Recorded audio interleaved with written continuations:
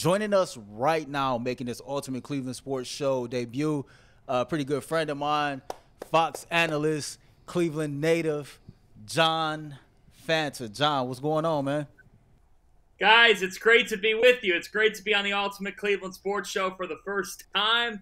I love your guys' work. I love what you're doing in Cleveland. It's unlike any content that the city sports scene has. So it's a thrill to be with all of you. John, we appreciate you taking some time. We'll get into the real stuff first, but I see you got a mini basketball hoop over your right shoulder there. John, how many times a day do you walk past that, take a shot, dunk, and yell Kobe? If it's under 10, I'm disappointed in you. Well, I love the Mamba mentality, and I love Kobe Bryant. But for me, all I hear is a PA announcer saying Z for Zydrunas Ilgauskas. That's my childhood. That's so I always tried growing up to mimic the Ilgauskas. It looked like it was in slow motion.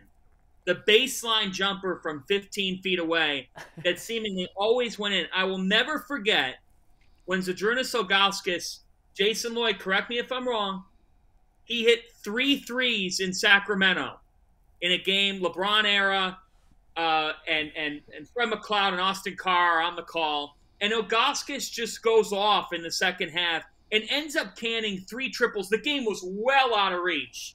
But I loved Big Z.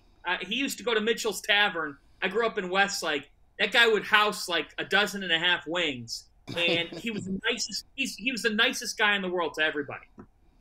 Wonderful, wonderful human being. I know Z fairly well. He's great. He's a great guy. Do he be there all the time? Is he still with the organization? Z, no, not in an official capacity. Okay. Because I know he was doing some stuff before, like a little bit. Yeah, he's not made for front office type role. Yeah. Not in that organization. Yeah, he's not doing that. So, John, but right before you came on, we were talking about the Cavs and some of their current roster construction. They currently have 2 bigs who, at the moment today, would be considered non-shooters. Do you see a fix within this current roster? We were talking about maybe, or hopefully having Evan Mobley develop a jump shot that could kind of unlock this team's offensive potential, or do you believe it has to come from someone outside, whether it be free agency or a trade? So it's funny because I could relate to Jason before when you guys were talking about this situation of that when we're talking about these hypotheticals and scenarios, as I talked about yesterday on a different show, sometimes your words can get taken as either something that you know or basis that you've got. I'll give my opinion. I think that it's got to come away from the roster. I don't think that the Cavaliers can fix their problems and be a team that has a chance to contend for a championship with their current roster construction, which obviously the fans agree with today. I also don't think that they should get ripped apart or torn down by any means or overly criticized for the way that Kobe Altman and Mike Gansey and his team, their team, have constructed their roster.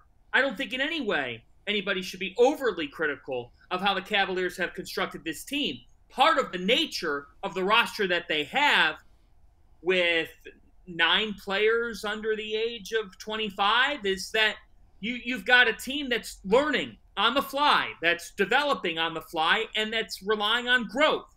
Now, the question I have heading into this season, the 2 questions I have are, number 1, after you got embarrassed by the New York Knicks, if the regular season is diminished in its value, which I think we all agree that it is, and the playoffs is what it's all about, which it should be, how do you become a legitimate threat to win the Eastern Conference? If you're not thinking that way, I don't know why you're doing it then. Because you were just in a 4-5 series. You were the 4 seed. You got beaten 5 games. That was a bigger alarm to me than I think the Cavaliers front office made it to be when the season ended. They gave front office speak. That's what they did. I don't mind them for that. I'm not going to blame them for that. We hear that every day in Berea. It's going to happen over with the Cleveland Browns. It's going to happen. You hear it with the Guardians. You hear it with any professional organization. But if they don't go out and make a move of significance or moves of significance, I'm sorry. When has running it back worked really well in the NBA? In the NBA, where there's a totally different season within the year. That is the off season, where you've got to improve your roster. How do they do that? They've got a conundrum there. But it's why I've had the opinion where I don't think Donovan Mitchell's going to be here a long, long time. Okay? I think there's a window open for the Cavs to keep building towards a title.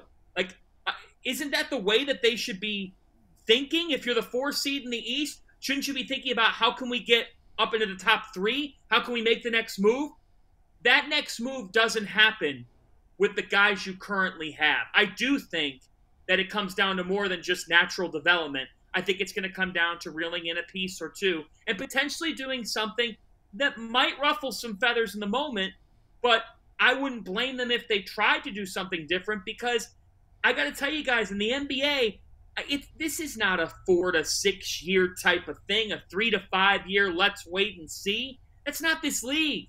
Teams get better overnight. Teams go for that championship. So now I'm wondering if the Cavaliers, what they're thinking behind closed doors of, okay, how do we build on this with the core that we've got, and how do we go for it? You know, John, I'll let you know. I agree with you. Like, for me, the way I like to talk about things, I'm aggressive. Like, I don't got no time. I'm 41. I don't got time to be waiting 3-4 years for nobody. And to be honest, you are correct. Every single year, these guys in the offseason are getting better, or you're either getting worse or you're getting better. And so from my standpoint, I do think that they would question and go back and really rethink the Donovan Mitchell trade. If you go back to last year, do you think that they have some, I wouldn't say buyer's remorse, but do you think that they would think about that trade a little bit differently because of the way the season ended up last year and kind of the restraints they put on the organization? I don't think so, because I don't think that you're the 4 seed in the Eastern Conference without getting him. And I do think that this season they did take major steps. I mean, are you going to have remorse for getting a guy who look at the numbers? I mean, you can't argue with that. He sets a franchise single game record for points scored. Now, to be able to do what he does consistently is fantastic. But the consistency hasn't translated to the most important time of year. Now, in fairness, part of Donovan Mitchell's career arc is for him to be able to figure that out. And maybe in year 1, playing with Darius Garland and playing with this new group of players, maybe year 2 means that there's a better opportunity to figure those things out. But I'm not going to be critical of the Cavaliers going for a guy who I think is a top 5 bucket getter in the NBA. I really do believe that. If you want to criticize him for his lack of postseason success, I'm not going to say that's unfair. I don't think anybody would say that's unfair. But when they had the opportunity to get Donovan Mitchell, there was a group of followers and people that are fans that said, well, I really like Colin Sexton. I think we could build around him, or build with him, rather. I'm sorry, but you're not going to keep a guy like that if you have the opportunity to get Donovan Mitchell. Donovan Mitchells don't grow on trees. Like they don't just grow on trees. You can't just, in Cleveland, you can't just have your chance to get a player that good every offseason. It's not there unless you're doing something just beyond bold or something crazy with your team or there's a terrible breakup or something like that. Like, there are certain circumstances that had to fit in for the Cavs to even have the opportunity to get Donovan Mitchell. So I don't regret that at all. They should have no remorse for getting Donovan Mitchell. To me, this is more than just a Donovan Mitchell problem. They don't have a bench. They do not possess a bench. I mean, if you look at these other playoff teams, look at how the Miami Heat made a run. Albeit improbable. I get it. I know it was surprising. They had a bench. They had depth. They had Gabe Vincent. They had Caleb Martin. They had Max Strus come up and hit shots. The Cavaliers don't have that. Like, let's not lie to ourselves here. If you think Chetty Osman's going to be on a team that makes a deep, deep Eastern Conference playoffs run, you're sorely mistaken. And it's not to put him down. It's just, we got to look at the reality of the picture here. The Cavs are not deep. They have a depth problem. And in a playoff series, that matters. The Knicks had more depth. They had more toughness. And that's why they totally wore the Cavaliers down. So I do think that there's things that need fixing. I would just say the Cavs got humiliated by the New York Knicks. I don't think that front office feels any good about where they might tell us that they do, but they got to be pissed off with the way this season ended because it washed away the opportunity to fully validate a 51-win regular season. John, my man, I want to play off of that. So I heard you yesterday on another local sports radio talk station, and me and you share the same sentiments. I think I text you about it. The Cavaliers overall as a team is soft. And when you're soft as a team and you've been exposed as soft by the rest of the league, it is really tough to run it back. But when you go to acquire talent going forward, you just can't outright ask a player, do you have toughness? So in your opinion, how can they get over that hump of finding guys to fit the mold of being tough, both physically and mentally, going forward? It's a great question, Earl. And I guess you sit here and say, all right, well, if we did get a top 4 seed in the Eastern Conference and we did win 51 games, is there something or someone internally that toughness can continually come from? And I don't know the exact answer to that question, but I do think that you've got to be strategic in what you do. I understand what I thought Jason, before I came on, made the point of just talking about the potential of Jared Allen and Evan Mobley and how that dynamic works and the scenarios that could come up with potentially making a deal or doing something with Allen. I mean, those are all obviously things that could pop up in our hypotheticals. But, here's my thing. All right, here's my course of logic with this, Earl, and you guys tell me if I'm wrong. You don't have depth. There's not a whole lot to fear coming in off the bench. You've got a core 4, but you don't have a great team. To me, do you have to potentially break off one of those core 4 to make the team better? I think that's what's going to end up having to happen. And I also think that Jared Allen and Evan Mobley works for the period of time you brought up, the regular season. I don't think it works in the playoffs. And I think the fact that it doesn't work in the playoffs means the writing's on the wall. I love Evan Mobley. I don't think he's touchable at all. I think he's got a terrific upside. I think his combination of athleticism and explosiveness is really special. And the motor speaks for itself. I really like this kid. I think he's only going to continue to get better. But I do think that I think there's such a thing as, and this is kind of how I view the Cavs as a whole. They've got some pieces that have helped them get to a really nice point. All right? That's a good thing. It's a positive thing. It's not a loss. It's an organizational win. They were in the darkness for a couple of years, not a long time after LeBron James. I mean, Cavaliers fans should be grateful that they've got winning basketball in this town. It didn't take them 10 years to figure stuff out or 7 years to figure stuff out. I mean, they've developed a plan, and the plan has gone well.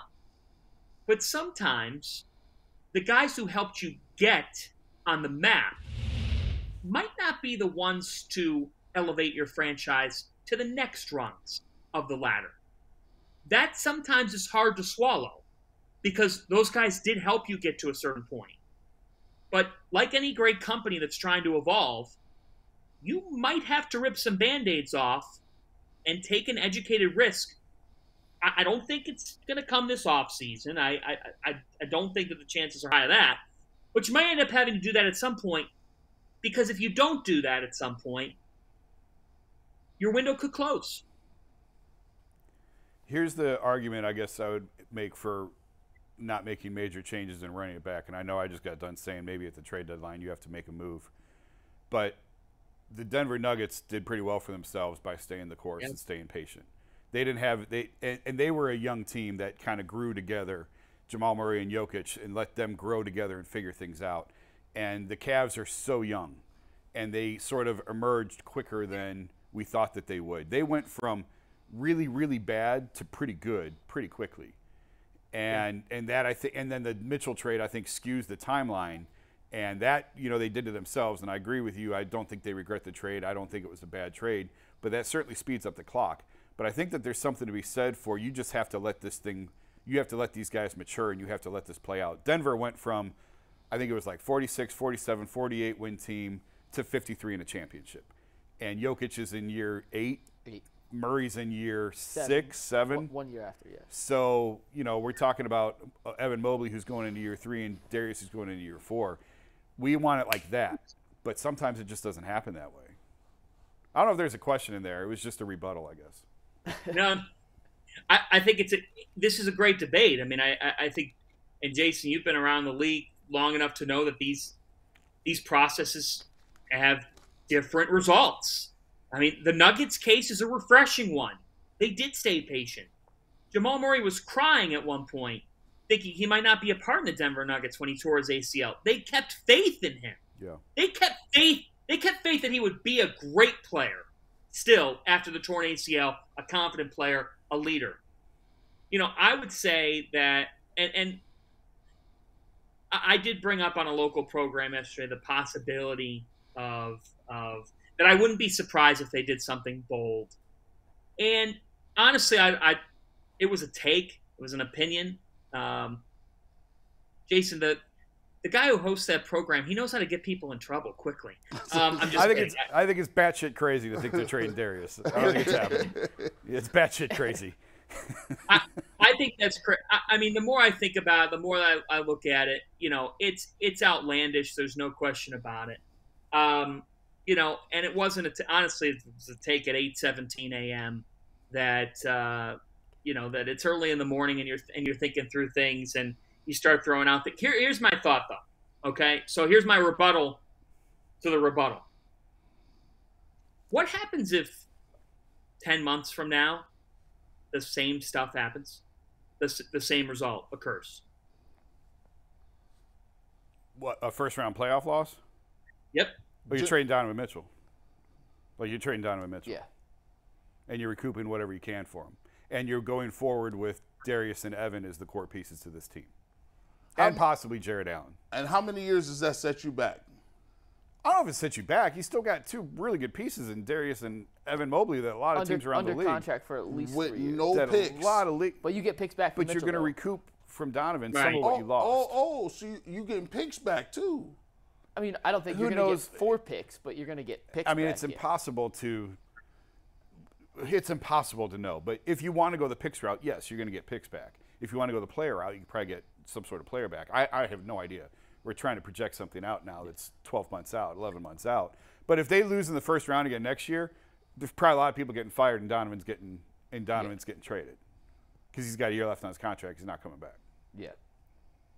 So I guess go ahead. No. You go. I got a next question to take us off this, but you finished all here.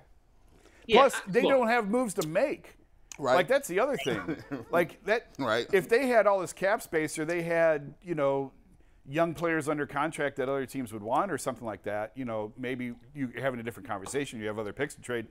They opened the cabinets and they threw everything at the Utah to get Donovan. There's nothing left. And maybe they can swing a sign and trade for one of these guys who's going to be over the mid-level. Maybe. But they are so limited in what they can do. I just don't think it's realistic to think that there's a big swing out there for them to make because they made it last year, and teams very rarely have the opportunity to make big swings like that in consecutive off seasons. It's just because of the assets that it takes to get it done. Right. Unless you swing one of the big assets and do something way out of the box, which I mean, all signs points to them not doing that. I'm not saying that they should do that. I think yesterday my point was because we were talking about it, and we're talking about it now. How do you change this team? Like Mike started the discussion by saying, does it come from within or does it have to come externally? Honestly, I don't know. If I'm the 4th seed in the Eastern Conference, the next season I want to contend for a title. Yeah. I don't know if this – I don't consider this team a title contender as they're currently constructed next year.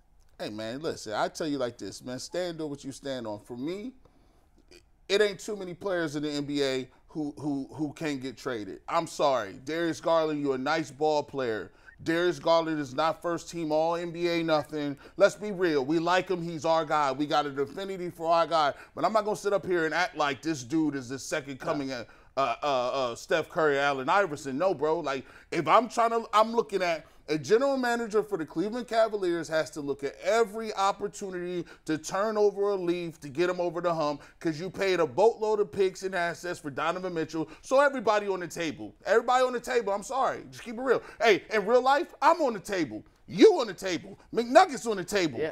Jason ain't on the table. He on the company, but it's all good.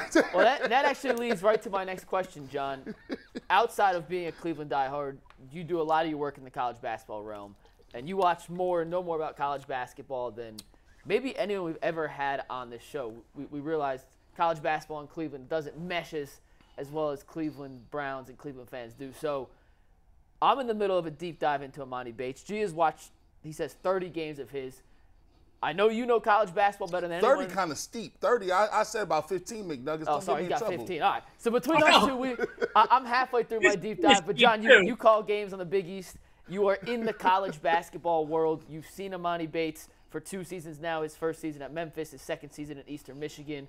I haven't heard you give your thoughts on Emoni Bates, but what do you think of the Cavs pick at 49? So it's a pick that makes sense in the position they were in the draft. At 49, this was not a particularly great draft class. And in any draft class, when you have the 49th pick, if your pick is past 45, there are a ton of agents and players that are starting to call people being like, we don't want to get drafted. We've got a team lined up post-draft that we got an invite from. We'd much rather be in that setting. That's a very real thing late in the draft.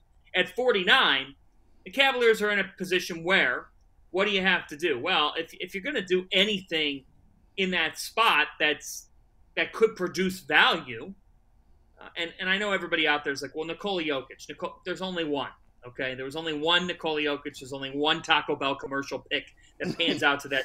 Let's be honest here. You can't compare him and that pick and the commercial running during it. We've heard that like 70 times. The big quesarito, baby. I love my quesaritos. I've had too many to count. Having said this, we can't get into the world of comparing and contrasting and all that. Here's the thing with Emoni Bates. He's 6'10". His length and playmaking are things that stand out. They've got potential. When you can combine that frame and that length with the ability to handle the ball and score, okay, I could see the projectable. I could see why you picked him 49. Now let's talk about why he was 49.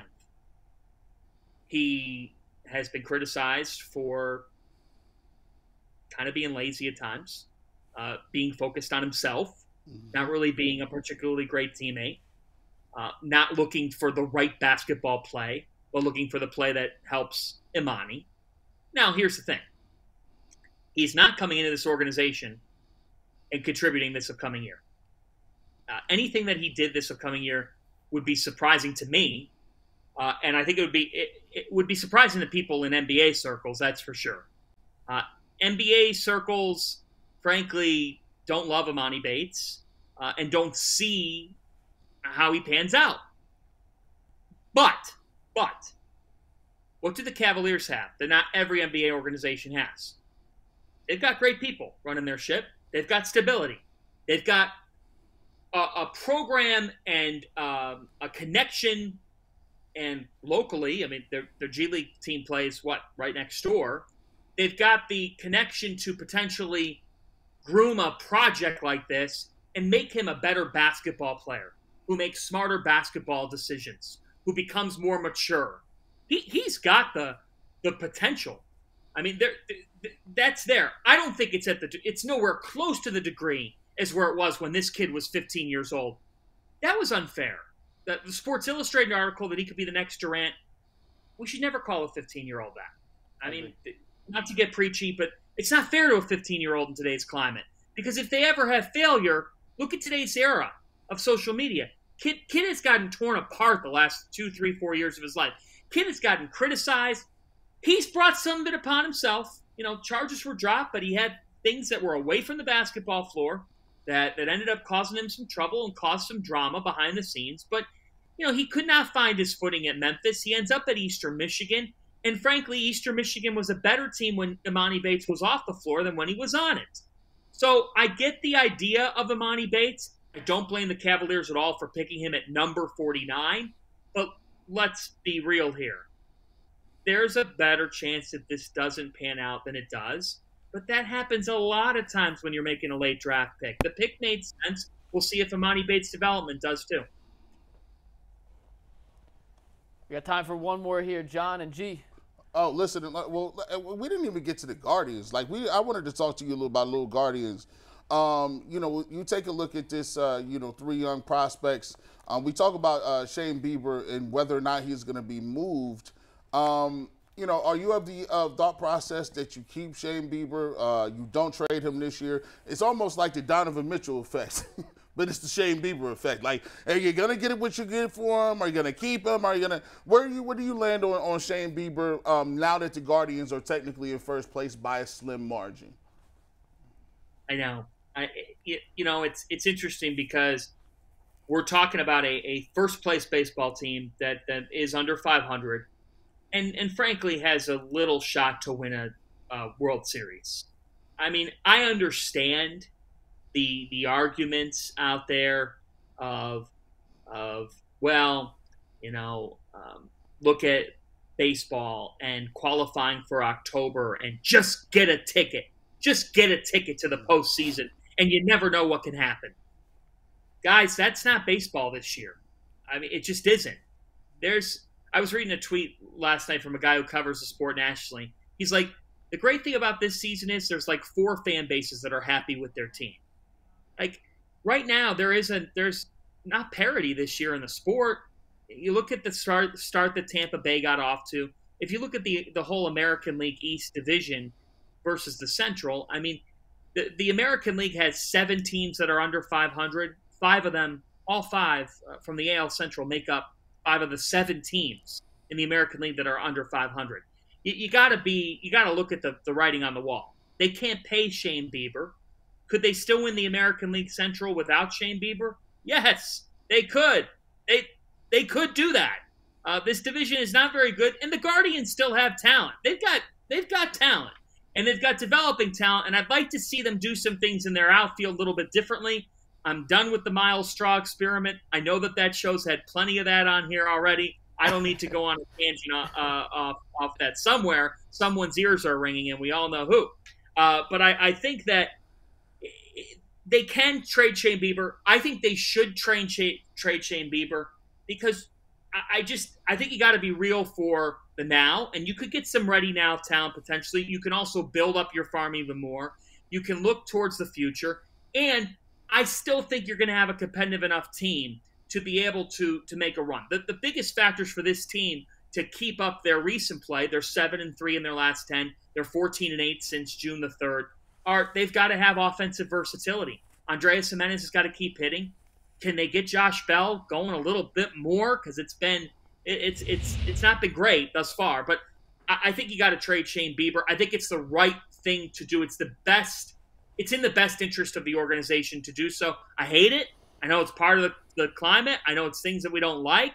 But I think, again, that it's sometimes what you have to do for your organization's best interest. They could still win this division. I think they will win this division. But I think it's the best move for the Guardians and their present and future.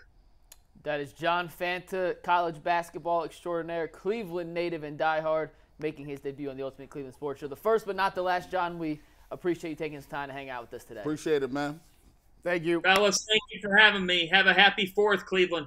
Awesome. Right. That was John Fant. We're going to pivot.